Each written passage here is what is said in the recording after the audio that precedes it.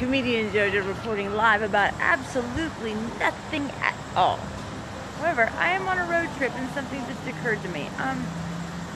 Okay, I just went to the restroom in here and it was a unisex restroom, which it should be multi-sex because that means anybody can go in there, right? Or then at first I thought, well, oh look, it's a place I can have sex. Fuck myself, asexual. Didn't work. But then it occurred to me, the whole thing, it never bothered me at all, except there was a man in the restroom before I got to the restroom. And,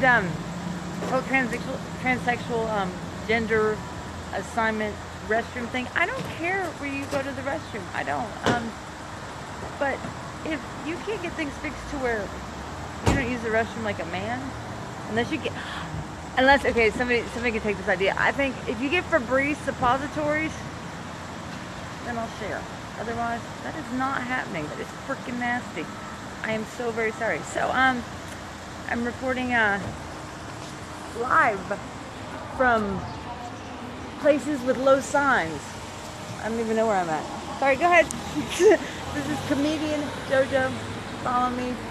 I'm just wandering. I have no place to go tonight. I mean, not no place to go. I mean, I don't have anywhere I have to be, and nobody misses me, so I can do whatever I want to.